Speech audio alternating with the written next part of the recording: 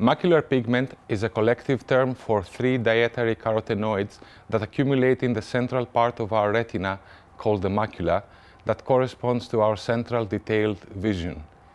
Dietary means that we receive them from food and particularly from green vegetables. Low concentration of macular pigment is associated with increased risk for age-related macular degeneration, which is the leading cause of vision loss over the age of 55 years old. Typically, to measure objectively the MPD, a type of hyperspectral imaging method of the retina must be used.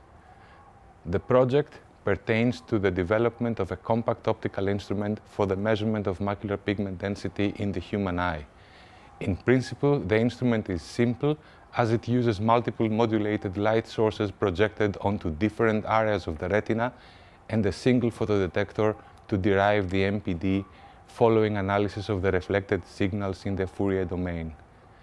Making the measurement fast, simple and cost-efficient will make this screening test accessible to more patients and presumably contribute to better ophthalmic health for all the population.